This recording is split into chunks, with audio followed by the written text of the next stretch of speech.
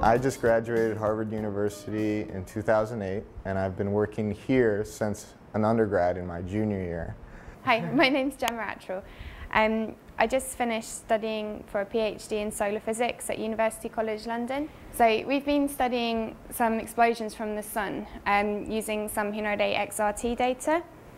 And there are two main types of eruption that come from the sun. These are called flares and coronal mass ejections. So flares are basically a huge release of energy right across the whole electromagnetic spectrum. Coronal mass ejections, on the other hand, are huge eruptions of plasma and magnetic field into the interplanetary space. These huge explosions from the sun are quite difficult to view.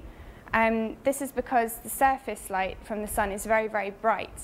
So in order to see these huge eruptions that happen in the sun's atmosphere, you actually have to block out the surface light from the sun. And we see this in nature during a solar eclipse. When the moon does this job, it blocks the surface light and you can see the faint atmosphere of the sun. But we actually have instruments up in space that do this on a routine basis. So these artificial eclipses are called coronagraphs, and they essentially have a disk that blocks out the solar surface light and allows us to see the faint atmosphere. When these eruptions happen, they also disturb the very low atmosphere of the sun, and they make a signature in the low atmosphere, which we've called a coronal wave. Now, these things were discovered using data from the SOHO observatory. They were discovered in 1996. So this is a relatively recent discovery in solar physics.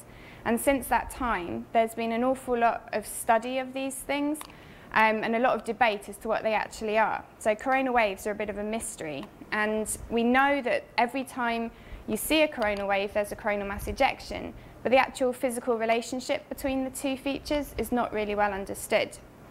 When I moved to this group, I gave a welcome lunchtime talk. This was just basically describing my research to date on coronal waves and CMEs. And we primarily study coronal waves using extreme ultraviolet light. But we should also be able to see them using X-rays as well, although there's not a lot of data in X-rays. So Alec was listening to this talk, and after I'd finished, he came up to me and had a surprise meeting. Right, so Gemma actually gave the talk in this very room, and I remember listening to it, and I was like, ah, cool, we should be able to see it in Hinode XRT, neat.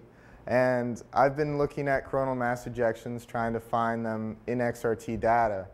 And usually when XRT points, it points at a very small region of the sun.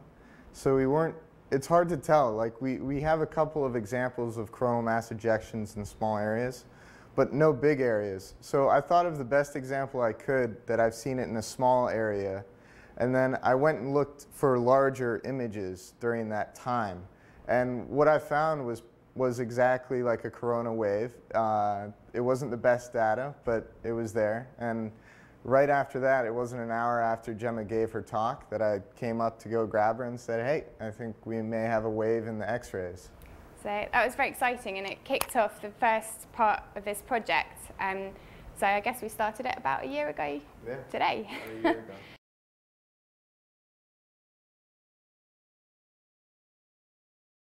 First event where I studied coronal mass ejection in XRT was actually this event right here. And you can see it's kind of a small field of view. You can see the limb of the sun right here. So it's definitely not the whole sun. So after Gemma's talk, I kind of just went back and looked at data that had a larger field of view. And that's where this data came from, this kind of difference movie. And you can see where the active region up here is down here, so it's much smaller. So it's about here is about the field of view from this guy up here. So that's what you're looking at here, and it just really, you can't see the coronal wave, what we're looking for, what we're interested in this field of view. So that's why it's important to have larger field of views and take lots of images within a certain amount of time so you can resolve the wave going through.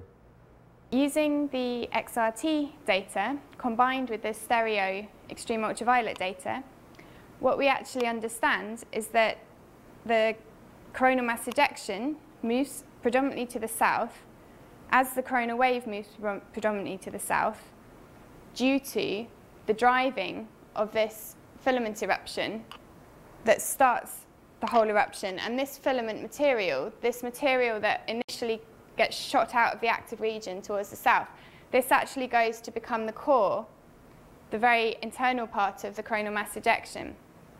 So we now understand why the coronal wave and the CME move predominantly southward. It's due to the driving of this filament eruption.